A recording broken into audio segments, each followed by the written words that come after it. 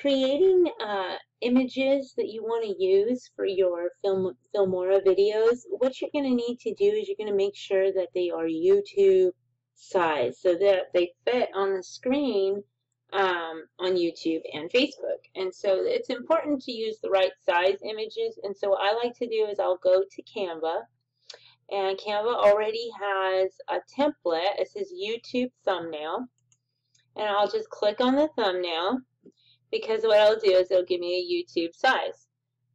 And then what you can do is you will import or upload your images to Filmora, to Canva, and use them and place them over this. So what I like to do is go to the elements, I choose the grid, and then I just select the one with the 1. Okay, and you can have 2 images in the same thing, however you want to do it. But all I'm really doing is basically making an image the right size for YouTube. That's it. Okay, so it doesn't have to be super fancy unless you want it to be super fancy. Okay, so you're gonna have to get your images from either Pixabay or anywhere that's gonna let you use free images for commercial use. Images you can use anywhere in videos or whatever. So you can just pick your image, say I wanted a butterfly. I would just, pick the butterfly that I wanted, and I would download that butterfly, say that was the one I wanted. Okay, so now that's the butterfly is in my downloads folder. I would then go over to Canva. I would upload that butterfly. Oops, go to my downloads folder because that's where I saved it. Excuse me, let's find that butterfly.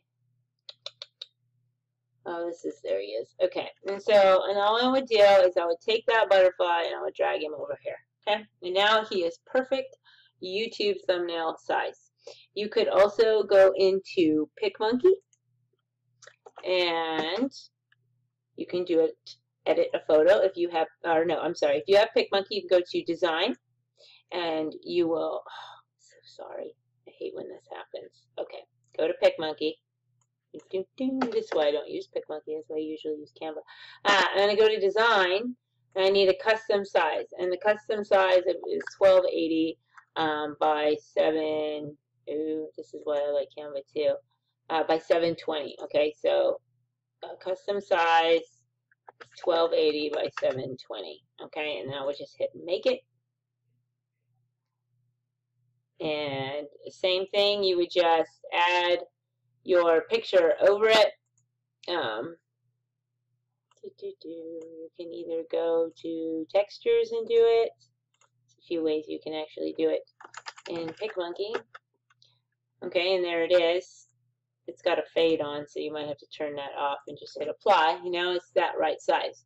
You could also, in PicMonkey, here's another way to do it. Go back. Sorry, go to PicMonkey again, and you could just edit the photo down to that size. Now, the only reason I don't like doing that is because I can never seem to center it or make it perfect, but that's okay. You can also edit the butterfly photo, grab Mr. Butterfly, and we can make him YouTube size by cropping him down to YouTube size, 1280 by, what was it, 720, okay? Scale the photo, and then go ahead and just, select the area and hit apply. Okay, and now that is YouTube size.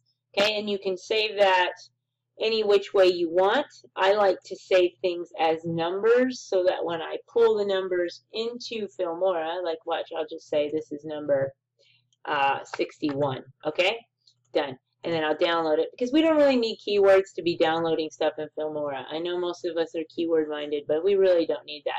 What I need to know is how to find this photo that I'm downloading into Filmora.